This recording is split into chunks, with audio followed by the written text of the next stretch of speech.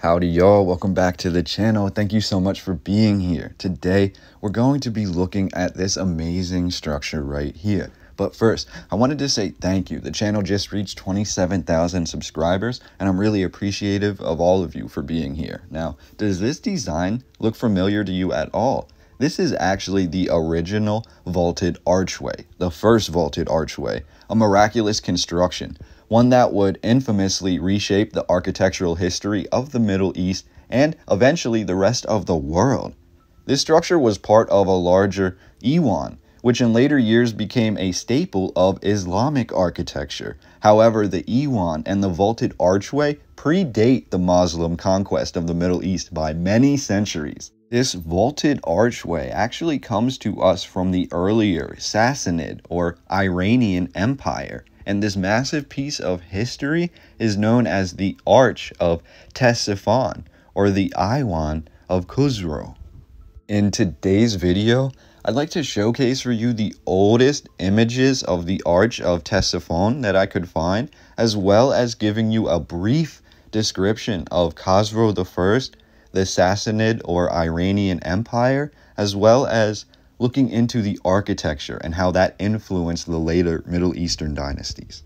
Now, after the creation of the Arch of Ctesiphon, and after it became well known around the world, this really became a staple of the Iranian or the Sassanid dynasty. And after this, many other architects around the world would try to mimic this design. You can find vaulted archways like this beginning to appear in Catholic or Christian cathedrals, as well as many other religious buildings all around the world. This was one of the most influential buildings of its time, and many ancient historians, those alive when the Arch of Ctesiphon was at its peak, were noted as describing the Arch of Ctesiphon as one of the 7 wonders of the modern world. Now, from here on out in this video, I'd like to dive into the history a bit of the Sassanid or Iranian Empire. And from here on out, I will refer to this empire as Sassanid. We will also look into the history and the achievements of Khosrow I, who is said to not only have created this massive palace, which included the Arch of Ctesiphon, but he also has many other achievements which are worth noting briefly in this video. So let's get right into it. The Sassanid Empire was known as the Empire of Iranians by those who lived within its borders during its peak. This was a Neo-Persian empire, or the Second Persian Empire. However, historians later renamed this empire the Sassanid Empire based off the ruling house of that empire, which was the House of Sassan. And this ruling family endured from 224 through 651, making it the longest-lived Persian imperial dynasty of all time. The religion of the Sassanid Empire was Zoroastrianism. However, something worth note here is that even in its earliest times, the Sassanid Empire was fully supportive of all religions and allowed freedom of all religions in its empire. Now, within this narrative, we are also told that the Sassanid Empire had one arch rival. This was their neighbor to the north, the Roman Empire, and later the Byzantine Empire.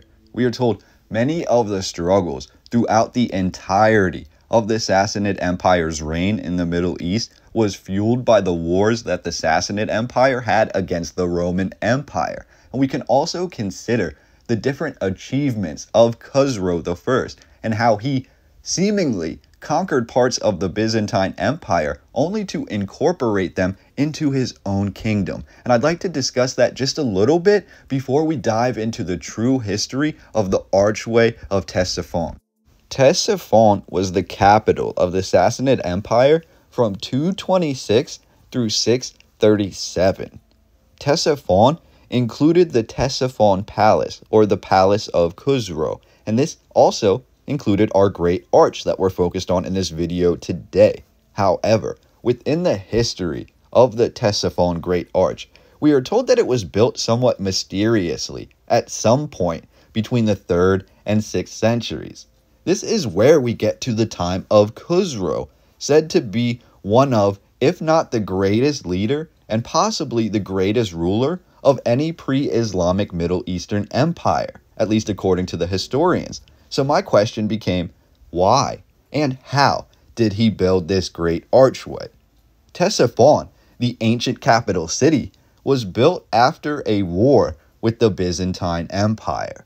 Did Khosrow possibly rebuild the city of Ctesiphon using newly discovered Roman, Byzantine, or Phoenician techniques? Khosrow's achievements and the things that are noted as making him a great leader are as follows, and we'll just give a brief recap of his life here. Khosrow ruled from September 531 through 579.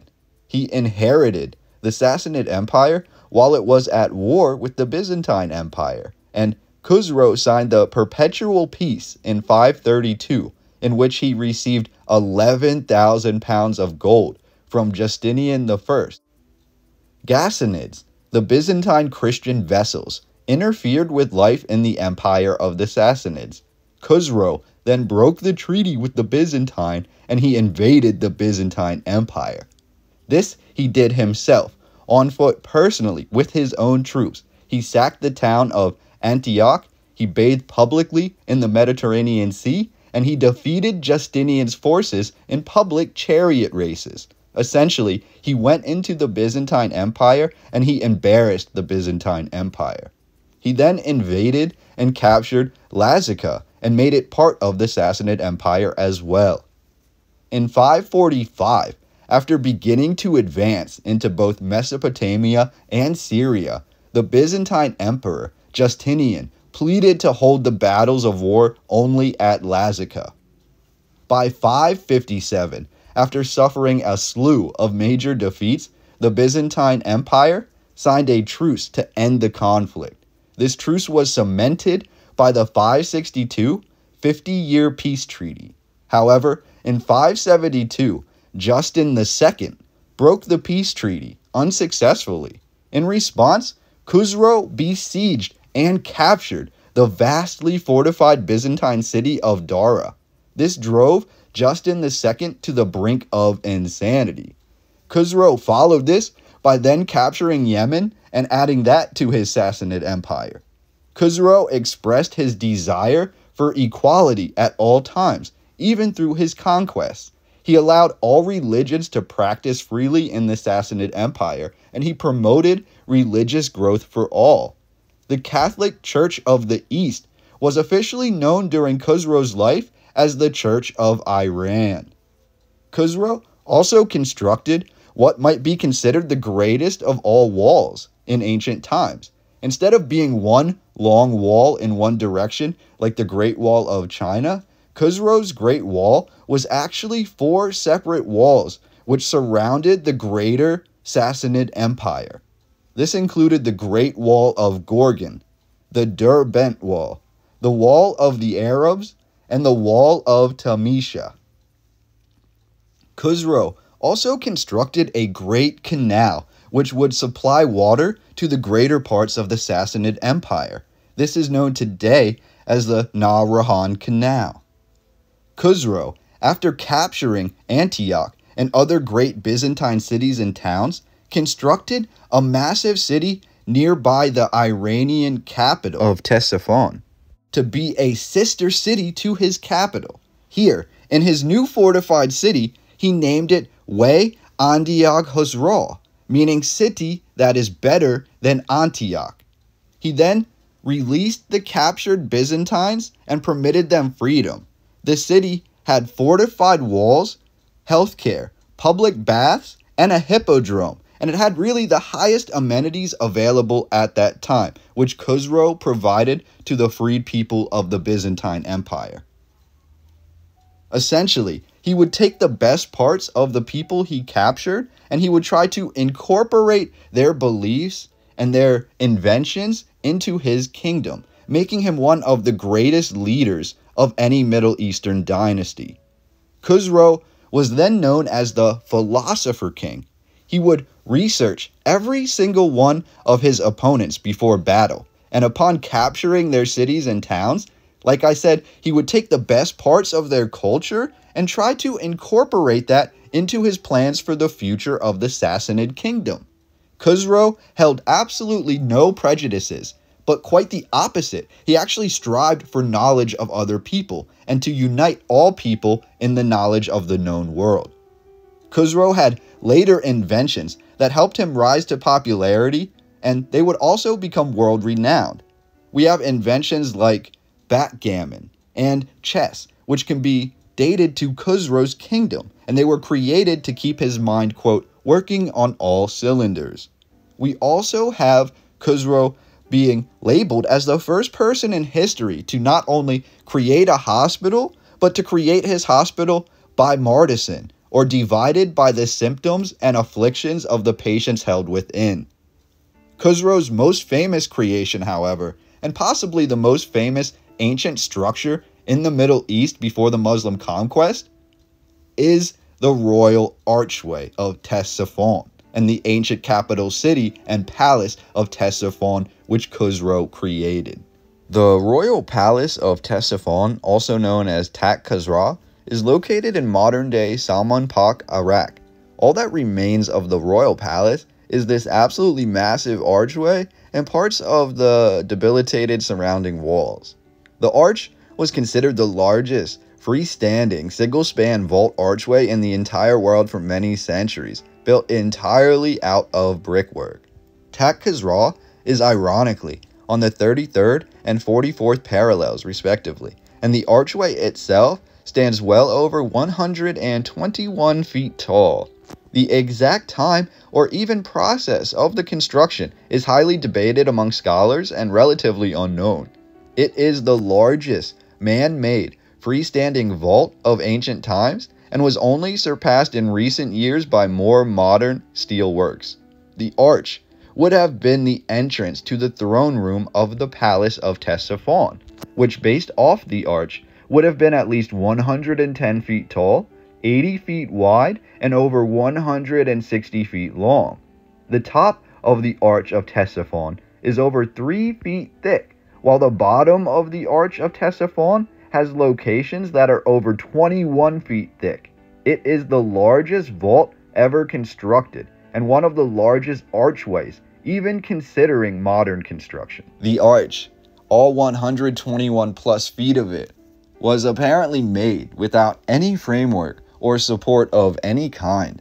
The math was so precise, and the angles were cut so perfectly that each brick was laid at exactly 18 degrees and allowed to set in place and quickly dry with minimal use of mortar. This archway is all we have left of the ancient palace city and fortified walls of the capital of Ctesiphon. In 637, Ctesiphon was sacked and besieged during the Muslim conquest of Persia. For many years, the palace was then used as a mosque. However, as weather conditions in the Middle East began to shift and change, the area surrounding Ctesiphon was greatly abandoned eventually. And this was the most interesting part of all this. In the early 10th century, what remained of the massive palace of Ctesiphon was torn down and used for bricks, which were then in return used to build the Taj Palace in Baghdad. Diving into the European travelers who reached the Middle East during the 18th and 19th centuries, the Arch of Ctesiphon would then become world-renowned even into Europe. It was considered one of the, quote, lost 7 wonders of the world, even though the archway and much of the wall still remained intact at that time. However, the majority of the palace and fortified city appeared to be buried or destroyed beginning in the 18th century, and this culminates with a great flood that apparently hit the Middle East in the year of 1888. Nowadays, when we look at the archway of Ctesiphon, we can see that it's very much in a barren area of land. There is not much surrounding this ancient fortified city, and I find that to be very revealing to the history of this area. If you look at pictures in 2022, you can see that the government of the area has tried to develop this location and make it a monument or a historical location. But as we look through the photographs of the late 1800s and the early 1900s, you can see that this archway and this palaceway really appear in the middle of nowhere, or in the middle of an entirely deserted land. A desert is what it appears, and there is nothing surrounding this fortified city and this archway, at least from the photographs that I saw. And I found that to be very interesting. Something occurred from when this was created until modern times to basically leave the entire area barren of any sort of wildlife, of any sort of plant life, of anything like that. However, in the earliest records of the ancient fortified city of Ctesiphon and the archway, we have depictions that show that this was a vastly occupied landscape. It had trees and it had running water, and it was very different than the photographs we see in the 1900s and before that. So it just makes you wonder exactly what happened to this area. And furthermore, we have two photographs, which will be the main focus of the end of this video. These two photographs are the only known photographs I could find of the archway of Ctesiphon before the Great Flood of 1888. And in these two photographs, you can see that the archway, at least in my opinion, appears to be much larger, even with the walls attached. It appears to be much more advanced. And when we compare the archway as depicted in the 1860s photographs and compare that to the more modern photographs, it looks like we're looking at two completely different structures. So I will just leave that at that, and I'd love to hear your opinion on it down below. What do you think about the archway of Ctesiphon and its creator, or the man that it was possibly built for, Khosrow I? What do you think when we compare the oldest depictions of the archway of Ctesiphon to the more modern photographs? Do you see any differences in design and architecture between these two depictions? And when we look at the photographs from the 1860s and we see this structure in more of its original glory, can you fathom how this was built using no tools, using no support, using nothing to hold the brickwork in place? This was all freestanding architecture, and I find that to be absolutely fascinating. We see this influence that appears all throughout the old world. We see buildings that were constructed like this, and we see vaulted archways becoming commonplace in later years. We are told that it all stemmed from this original archway of Ctesiphon. This was the original vaulted archway. This was a freestanding vaulted archway. This was created by mathematicians and architects who we no longer know their names. And it's just absolutely fascinating to me that this sits in the middle of the desert, and only now have we begun to try to unwrap the history of this beautiful location. So again, I'd love to hear your thoughts and your comments down below. If there's anything that stood out to you, please let me know. And if you have any relevant links you'd like to share, please leave them in the comment section and we can do a little bit more research together.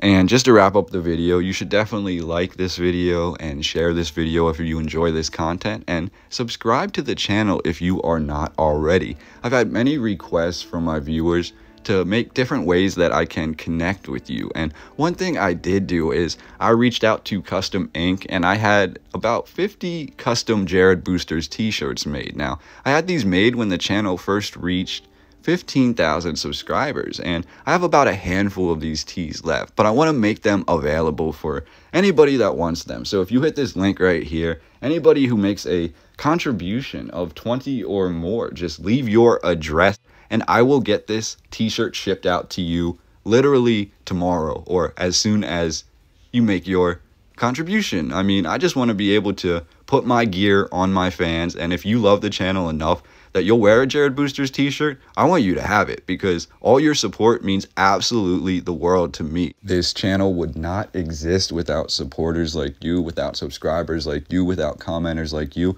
without those who are willing to share their ideas and to open up their minds. So I just want to say thank you. I appreciate all of you, and I look forward to talking with you more on the next video.